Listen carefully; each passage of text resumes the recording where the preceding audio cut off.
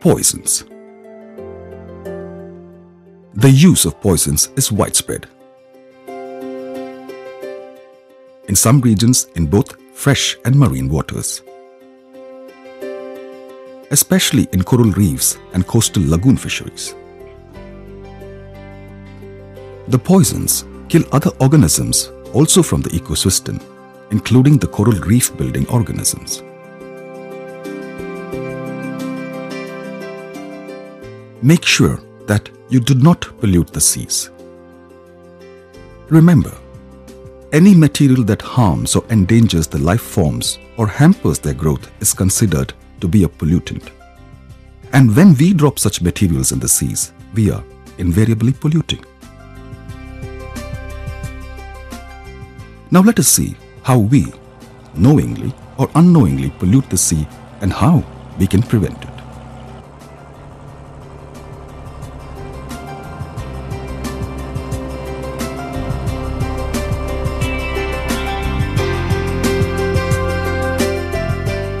Large quantities of diesel, petrol, kerosene and many such substances escapes to the sea while we repair our boats. The acid in the battery of the boats, paints used in the boat, etc. are also pollutants. Fuel lost to sea while refueling.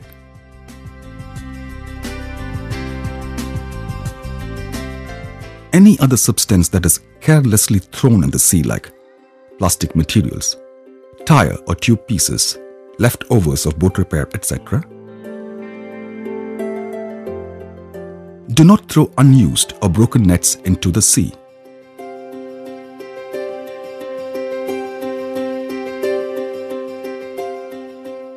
This will cause fish to get caught in these and perish.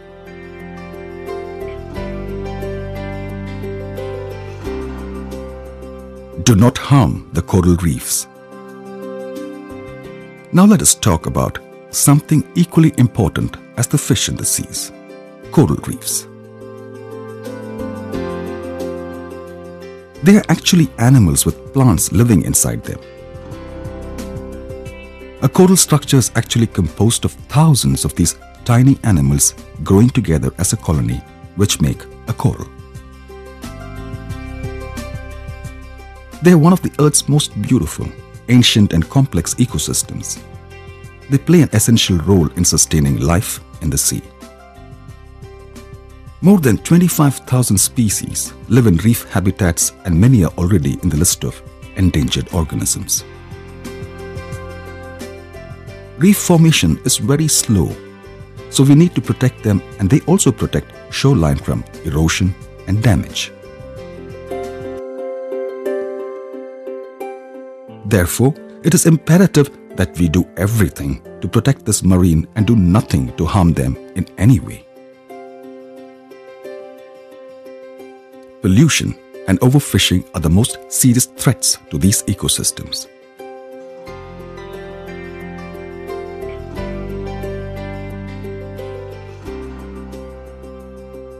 Physical damage from tourists, anchors dropped in coral beds, and ships colliding with reefs. Alteration of coastline, island habitats such as deforestation, coastal development, and so on. So, avoid all these practices in order to keep our nature beautiful and young for our children.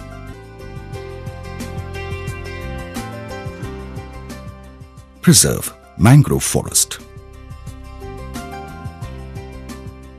There are instances when we fail to recognize the importance of certain individuals, and only later, when we fail to do things without their special skills, we wake up to the fact. Similarly, we underestimate the contribution that mangroves bring to our ecosystem.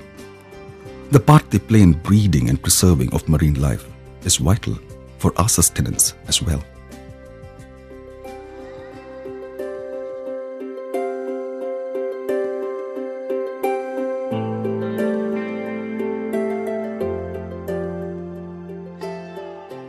Mangrove protects shore from wave action and erosion during rough seasons.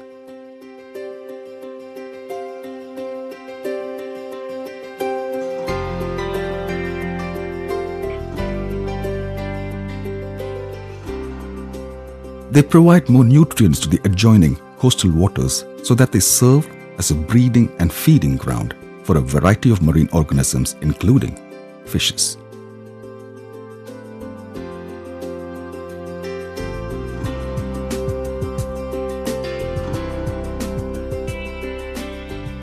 Mangrove area serves as an important fishing ground for the traditional fishermen who live side by side with mangrove environment.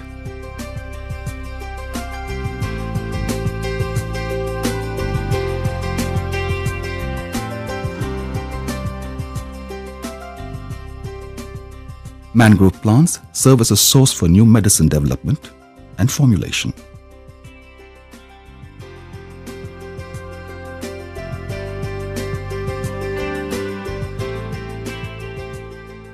Act as the nursery grounds for fish and other organisms.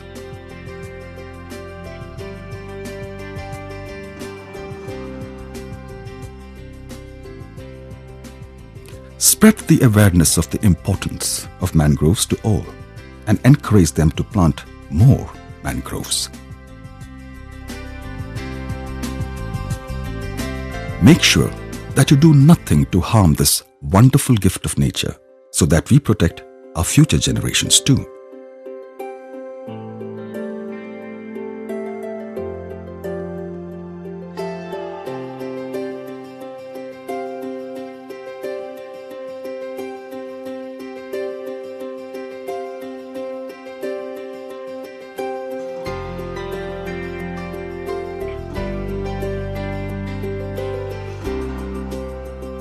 Co-management. Co-management, the system of government working together with fishing communities, should be introduced and implemented wherever possible. You all have to come forward to form such management bodies to manage the resources yourselves for the future.